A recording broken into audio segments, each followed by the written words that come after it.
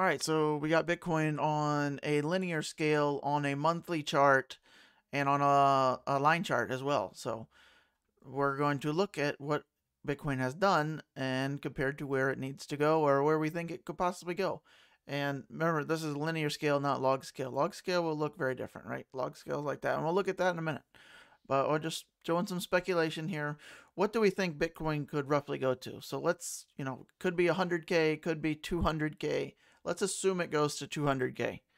And we obviously could go higher, could go lower. We're going to assume for this video 200K. So looking at this, it looks like, massive peaks, right? Well, what do you think 200K would look like? Look at this.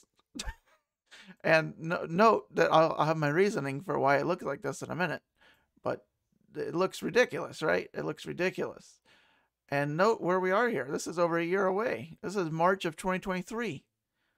Okay? So keep that in mind as well. And now these peaks don't look so much like peaks, do they? And you might say, well, that's impossible, Chase. That's not going to happen. That's exactly what this peak looked like back here, right? No way possible, right? This is not going to happen. Look at these peaks, right? Before this game, these were massive peaks, right? Before this happened. Okay, so look how massive 2017 was. That was insane. Back and compared to this, these were insane. Fast forward and not so insane, right? That looks pretty insane now. You're catching my drift here? So, okay. Does this peak look that insane? Yeah, it does. Just like that looked insane. Just like that looked insane compared to the previous one, right? And this now putting on a log scale auto, right? Same line. Look at that. Not so insane anymore, right? Not so insane. But 2020, that's a year away.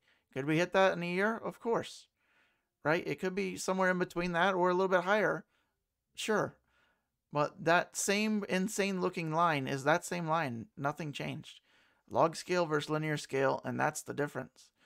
That's the importance of looking at log scale sometimes and also linear scale. So there you go. Same line, way different charts.